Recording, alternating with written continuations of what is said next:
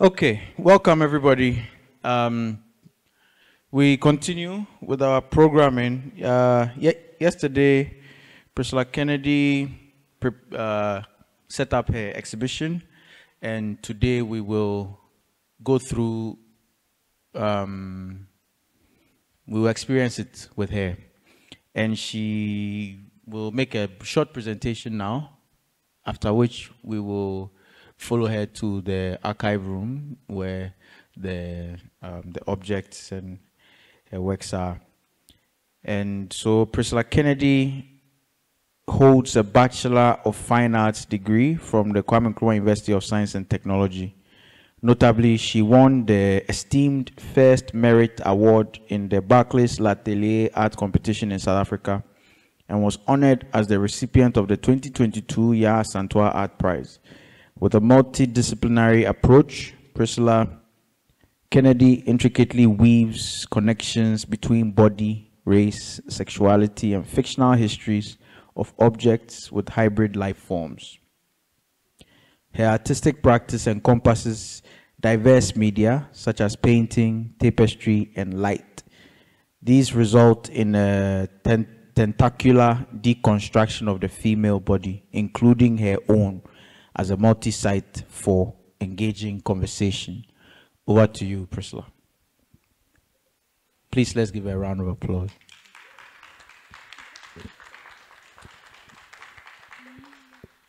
Good afternoon, everybody, and thanks for coming around.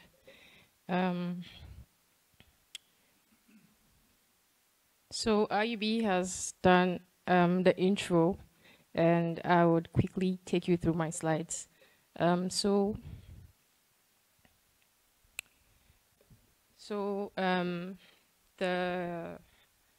interest or the very recurring thing in my practice, or something that I find very consuming and also repelling at the same time, is the human body.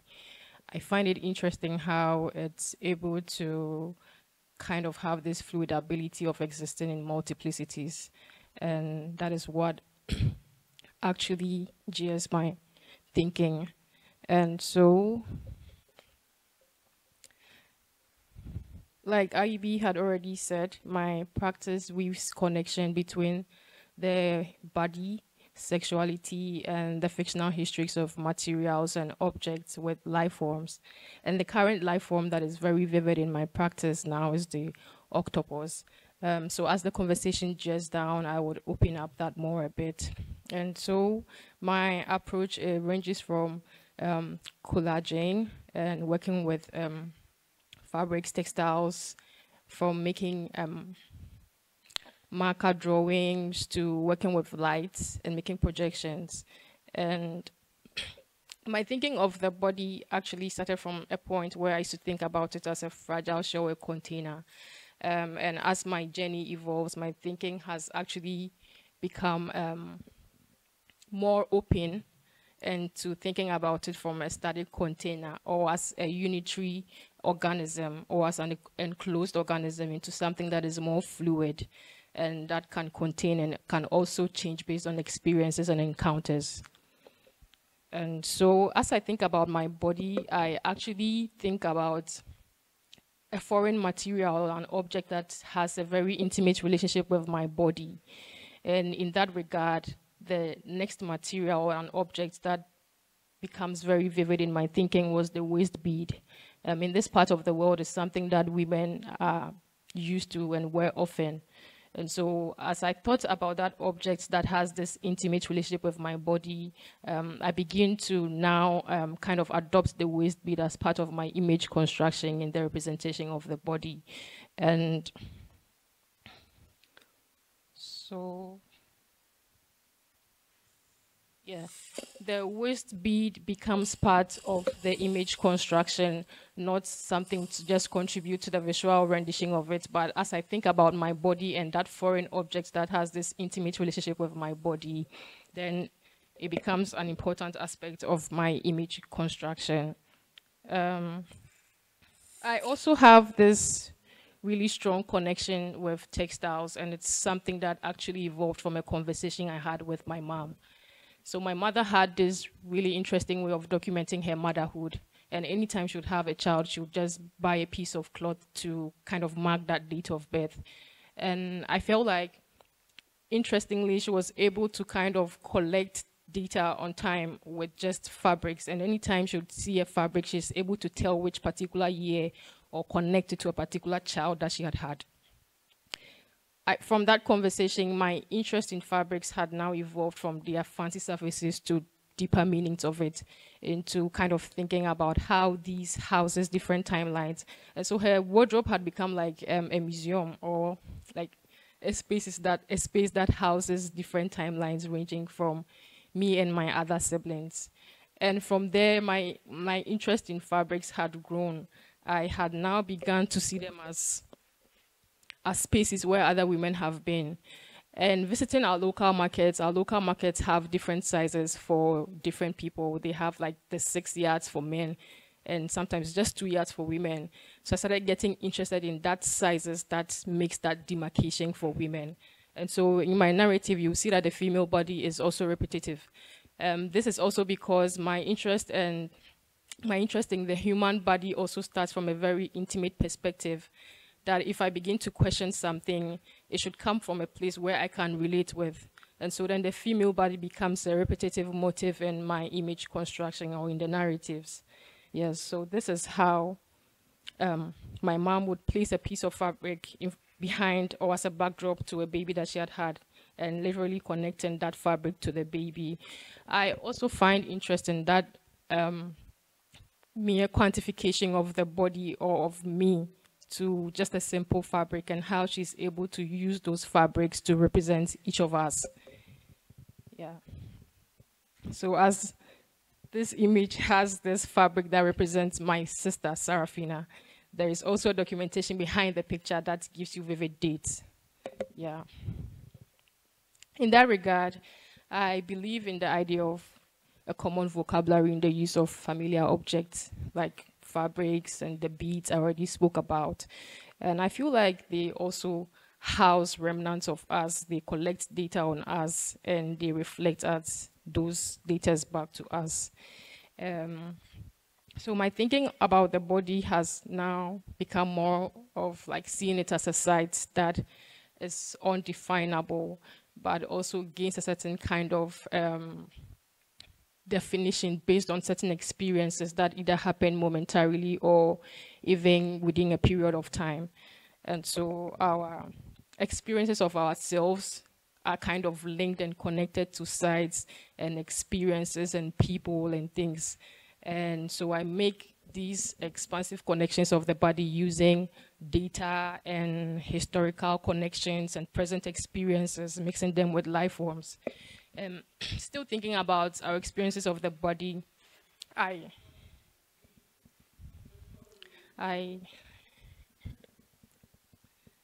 still thinking about our experiences of the body, I do not move out of its tangibility just alone. I also connect to the fact that when we go to sleep, there is a certain sense of tangibility that begins to play. And so my work or my image construction takes into consideration a certain encounter of something that could be almost anything, because when we dream, we have this space where we can almost encounter anything at all. Yes, so these expansive connections of the body considers using data, historical maps, and present experiences. And these maps are literally routes that I document as I even collect my materials from the market. In collection of the beads and fabrics and threads, I document all these movements. And because if I'm thinking about the body in expansive of the data that it collects even by moving around, all these routes become very important to my artistic practice. And I collect these through a Waze app on my phone. And so anytime I travel to the market, I keep data on all these movements as I collect the fabrics, the beads, and these markings become they are coded but become part of my image construction, which further complicates the bodies. And yeah, so I mentioned the octopus as a muse. In my thinking of the body and how these images that appears in my narratives are chimeric, I consider heavily the trait of the octopus as a really interesting organism that has a lot of interesting traits. Yes, so I learned about the octopus, and there is some trait about the octopus that moves it into more of like an artificial intelligent organism. So there is something about the octopus, especially when it comes to its, it has specialized cells that allows it to change its color momentarily based on certain experiences, like how I'm thinking about the body. And these cells are called the chromatophores, and it allows the octopus to change its color when it's in an environment. And this kind of transition is what the octopus uses to protect itself from predators. It also has this papillae that allows it to change its skin texture. And recently, scientists have engineered a certain synthetic skin that is programmed to print 3Ds. And I feel like even scientists also borrow from the octopus that idea of shape-shifting and kind of changing its appearance to be able to adapt to spaces and even protect itself. And so there is a certain advanced trait of the octopus that is I liken to what the human experience is now with regards to technology and our experiences in the world. And so then the octopus now becomes that life form that I used to hybridize the bodies in my narrative. And this hybridization is done through different processes, through direct beading, tambour beading, and the use of other textile fabrics, the sequence fabric, and then beads. So there's an important part of my processes happening before everything begins. In pre-production, there are important questions that actually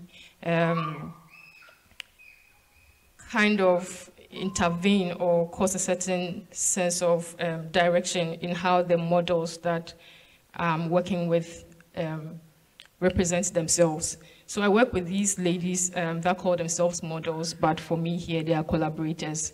And some of the questions that happens before production, which is very important to the making, is we question these ladies in a way that makes them moves their thinking out of their humanness. And these questions is what kind of controls their process for the making of the work. And some of the questions are, if you are not a human and you happen to be like an octopus or any other organism, how would you kind of move your body in that regard?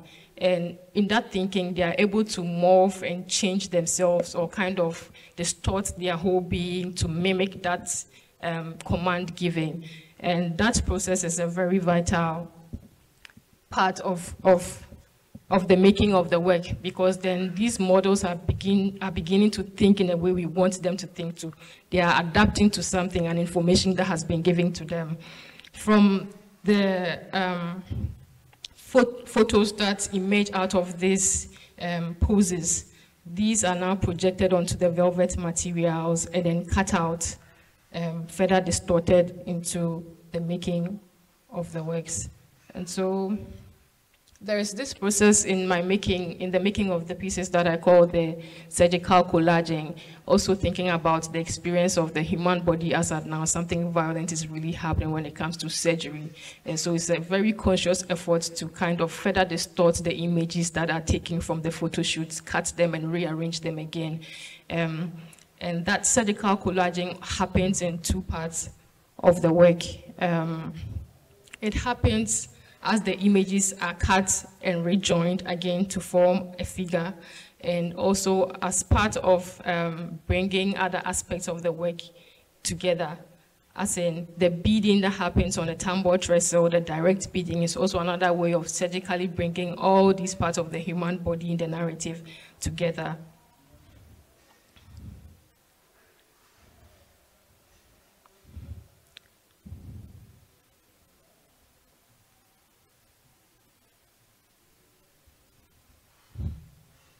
So all the interventions that happened during pre-production, trying to distort their bodies to give off certain postures, is also again distorted when the construction is happening on the fabrics. These distortions are also now brought together in a way that moves outside our thinking of a complete body. And so the moment you begin to encounter the work, you see maybe a full body, but then there are missing body parts joining in other areas of it.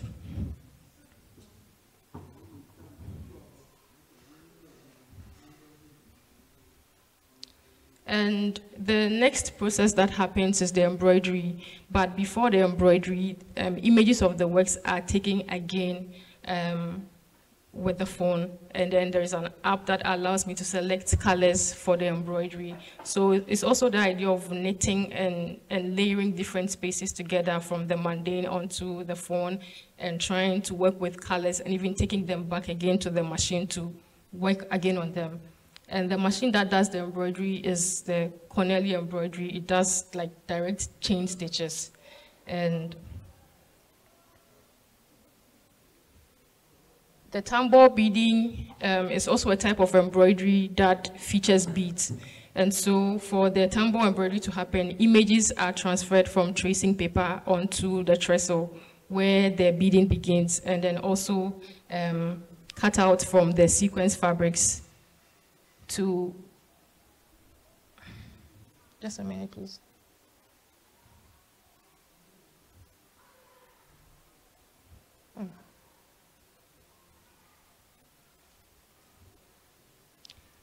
So after the tambour beading is done, it takes an outline of the drawing and is filled with the sequence fabric. And the sequence fabric also has this effect that allows you to change how it looks.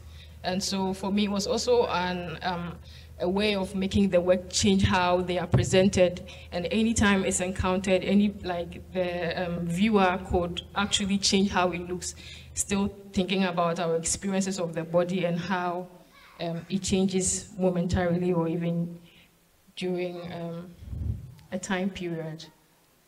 So this is where the projections of the maps or the routes that carries me to the marketplace to collect beads, to collect fabrics are done. Sometimes these projections are done and directly I hand stitch through, especially with the routes that I do just by foot. And there are routes that I actually travel on by car, and some of these ones are done with the embroidery machine. Yeah, so this is a video of how the tambour beading, a time-lapse video of the tambour beading, and then also the direct beading. So that is that aspect of like the collaging the surgical collaging that I talk about. Aside these cutouts coming together to form these images morphing and just hybridized images morphing, it also now comes together with the tambour beaded patches of the extended part of the octopus, and then also a direct beading that actually transitions that tambour beading into the bodies.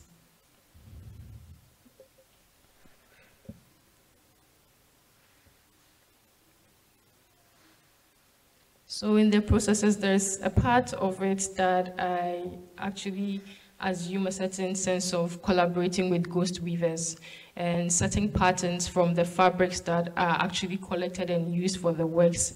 There are patterns in the fabrics that are picked and deliberately extended into the images by hand stitches. And it's also a sense of kind of continuing some of these patterns that have been woven by these weavers in a long time, because these fabrics have been around for almost a long time. And so I call that like a collaboration with the ghost weavers, extending some of their designs into the bodies. And in that regard, I was just thinking about that, the idea of cloning and making duplicates of something. It's something that is very reflective of our era now, the idea of cloning, how sometimes celebrities appear at concerts and people have rumors going around that, oh, this is not, maybe Kanye has been cloned, this is not who appeared. And so that thinking of the body is still extended in the processes and even in the making of it. There are certain decisions that are taken based on a certain narrative, but it's expressed in the making in a very subtle way.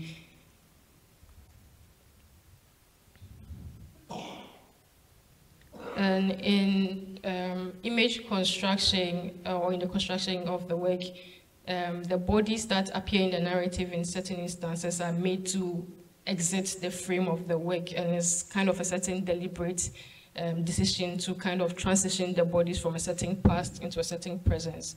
And as these bodies in a set, exit the frame of the fabrics, they also create extended situations by casting shadows on the walls. And as the fabrics moved, these extended situations of the shadows begin to create a certain illusion of maybe something like a ghost or a body that is present in the space but cannot be seen.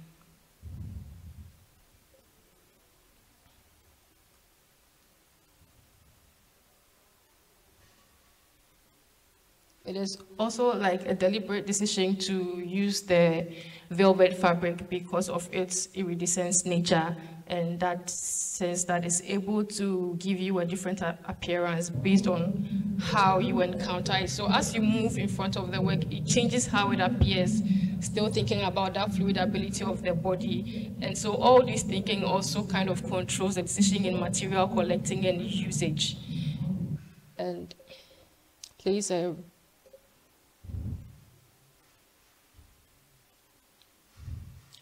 major role in how the works appear.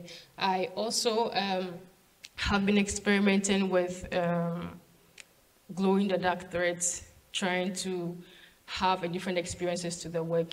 So when the works are encountered in the daytime, it has a very different visual rendition.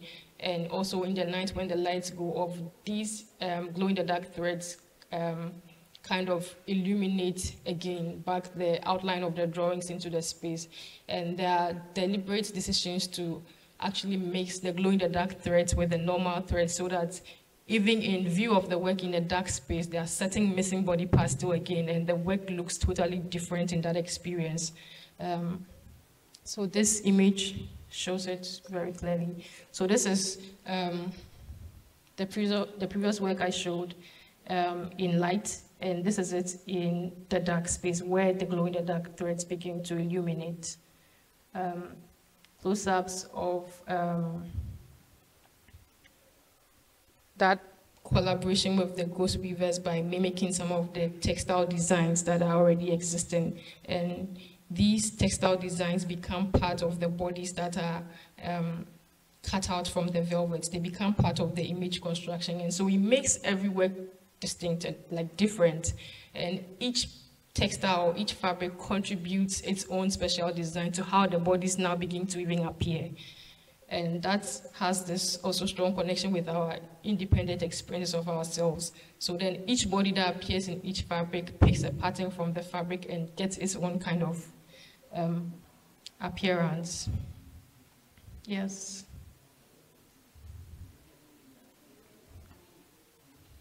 So these are some of the close-ups of the direct hand stitches that happens, that kind of projects their designs from the fabric into the bodies.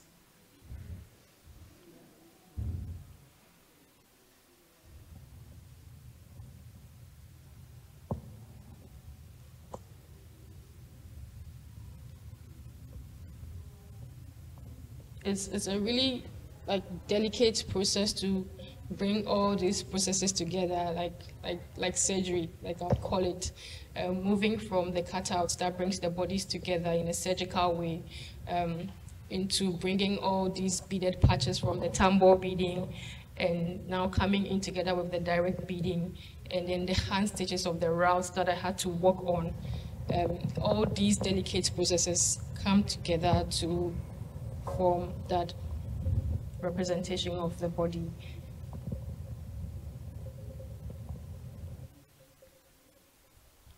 Yeah, so this is like a really good image of how the bodies are embroidered to extend beyond the borders of the fabric.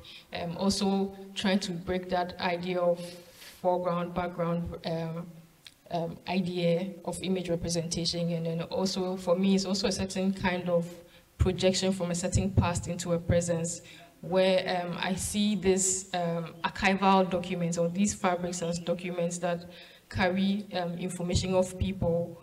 Like I said earlier, I see them as spaces where other women have been. And so for me, it kind of now pushes these bodies from a certain past into a presence, where then these things begin to now cast shadows into the spaces where they are harmed. Yeah, so this is how the extended situations from the works.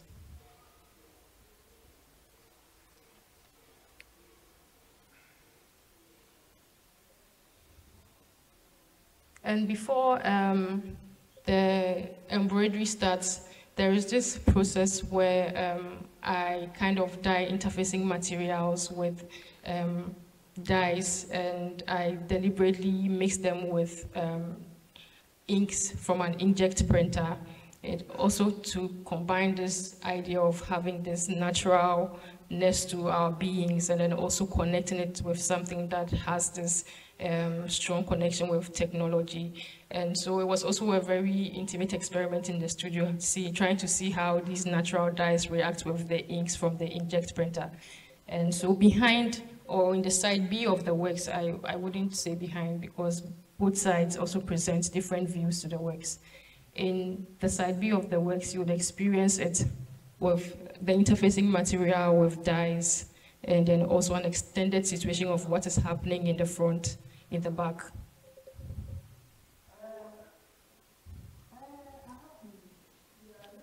These are a few close-ups of my works.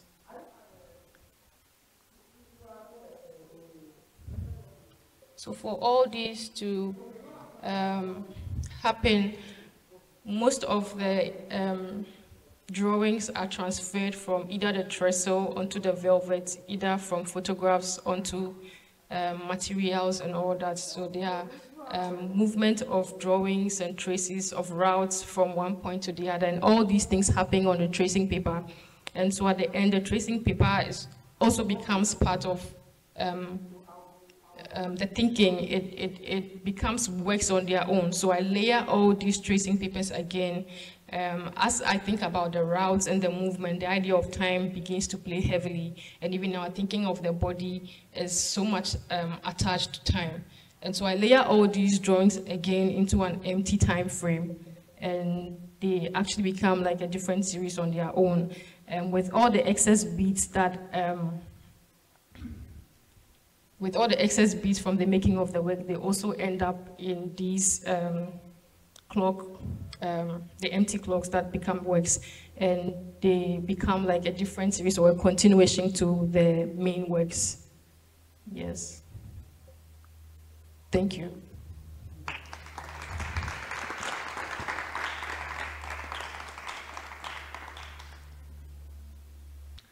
Thank you, Priscilla, for this presentation. I was wondering, as you mentioned, medium photography as a starting point for many of the images. Are you, how should we imagine, like, are you staging them? Are they like staged self-portraits? Yes. Yes, so I would say they are staged because in pre-production, we actually have questions outlined. We will have like a collaborator who does the shooting of these models, and it's staged because then they are presented questions to kind of play act. And so when these questions are giving out, sometimes they give out certain performances and work together with the photographer who takes these pictures from different angles. Yes, and then at the end of the day, we settle with images that work with the whole narrative that we are working with, the concept behind and everything. It comes to now, the thinking of the body now begins to help decide which particular direction or which particular photograph or image best fits what wants to be achieved. And so that is how it's done.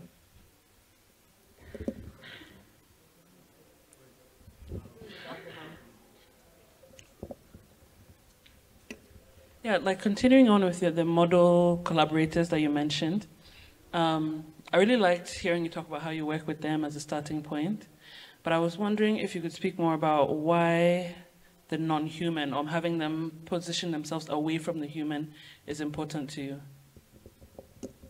Okay, so I mentioned that there are certain multiplicities to our experiences of ourselves.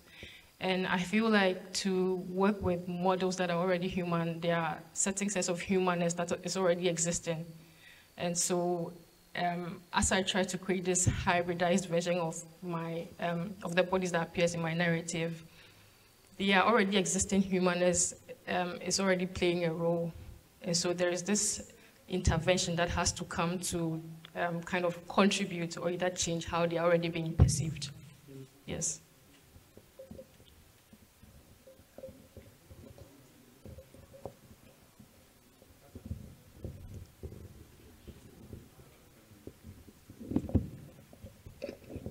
Thank you, Priscilla. I was just, not just, among many other things, but I love the narrative about your mother and the cloth and seeing the photographs and so on. I mean, it's so unique.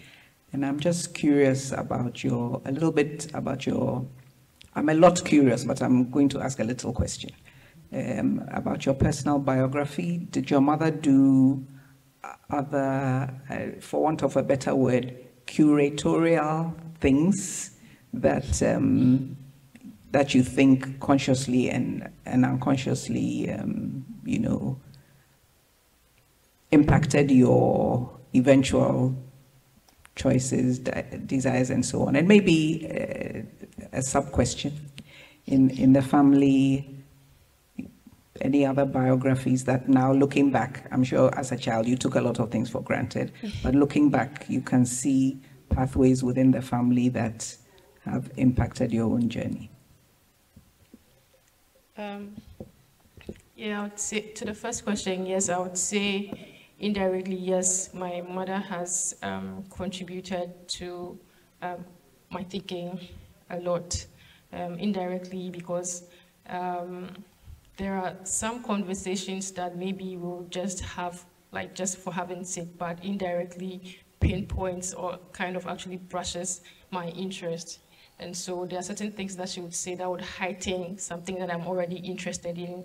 And so indirectly she did that. And also looking up to her as a mother, there are certain things that would come like as free-flowing, because she's something that you would look up to. And so that's like an indirect education that happens almost all the time, because she's someone that you are always in conversation with. And I also find it interesting how you talk about the connection of the fabrics with the bodies. And she's not an artist, but there are some things that you just pick from someone indirectly as a very artistic way of documenting her motherhood. And so indirectly, she has kind of contributed to my thinking as an artist. The second question, which I've forgotten, can you? Was she curating other things?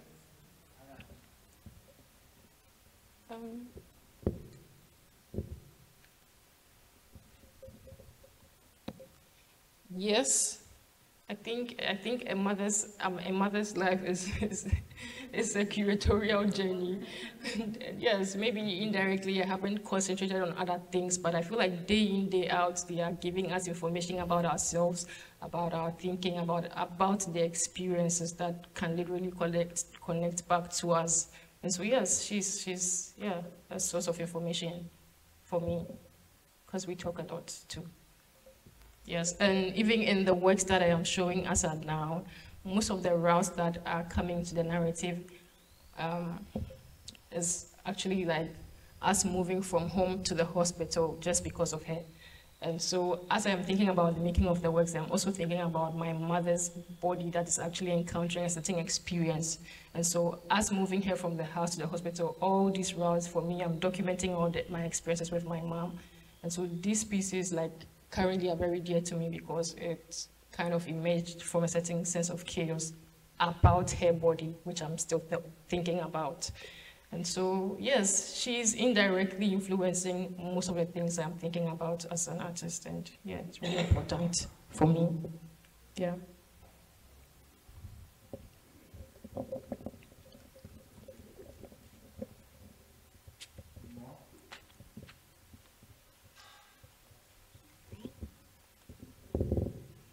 What?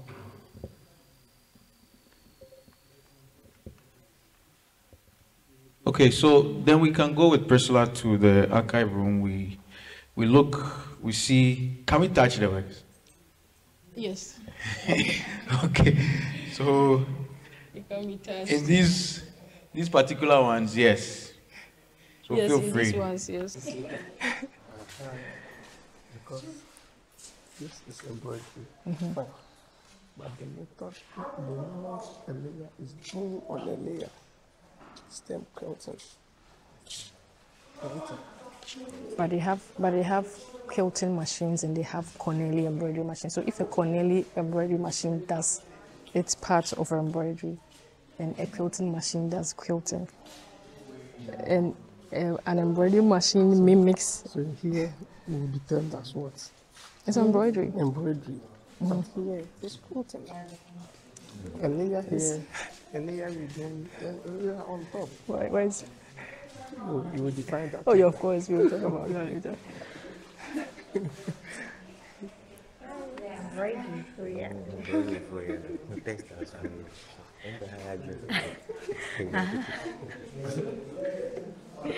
When you were looking at the work, did you scroll down?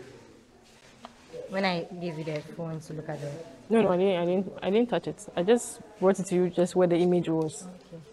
Okay. While you've looked You would have seen the other works I was talking about, the undergraduates.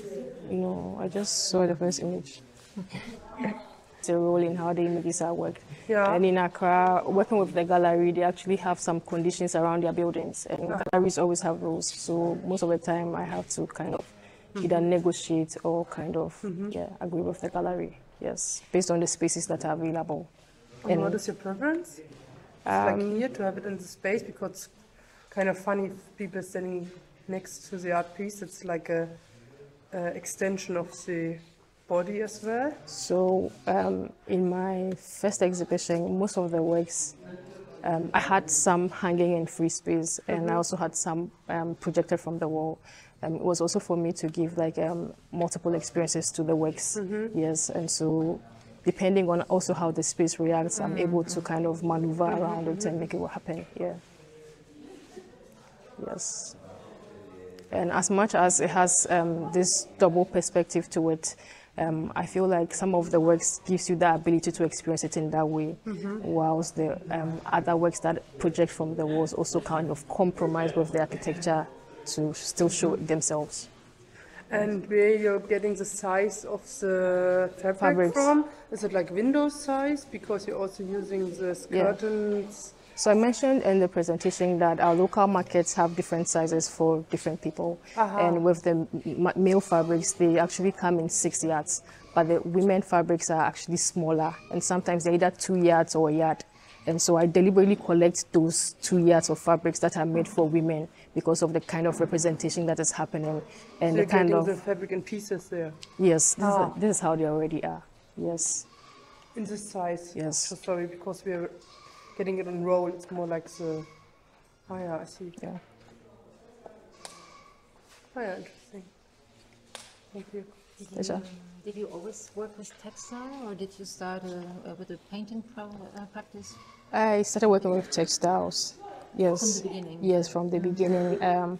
It was more of like weaving synthetic fibers of hair through scarves. And so it has been crafty from the scratch, yes. So yeah, that has been it, yeah. And as you're potential go beyond the frame, I was wondering if you also had like a thought about a sculptural practice ever? Sculpture. Most of the works that also happen aside these ones transition into objects, like the one I mentioned with the tracing papers. So I collect clocks that I empty out and layer all these different timelines again inside. And so maybe it transitions from tapestry to objects. And I feel like I have this connection to experimenting with different things. I've experimented with light. The glow-in-the-dark threads also give me that connection to light. And so the objects that I collect and work with also leads me to other objects that they have connections to. And it's such an interesting journey to kind of move into all these different frames.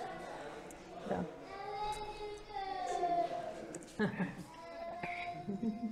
Wow. These are the newest pieces that I've not, like, kind of, I recently... Your mother, won't she remember? Of course she would, yeah, but... They were actually supposed to be pasted around, but we didn't want to alter the already existing setup, yes. Actually, the presentation in this room works very well, I think, surrounded by... Yeah, collected fabrics and all these archival fabrics, yes. Yeah. Like this, here's the potential. Yeah.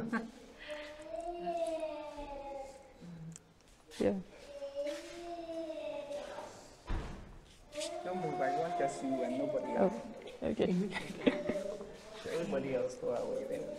Somebody's legs are behind, but we'll take it like that. And that's the legs.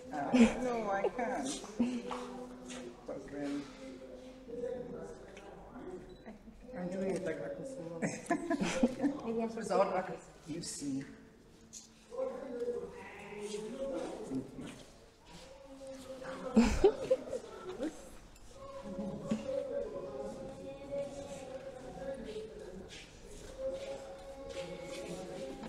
Thank you.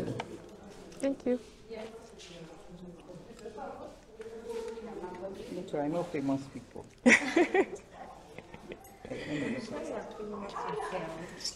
Academics.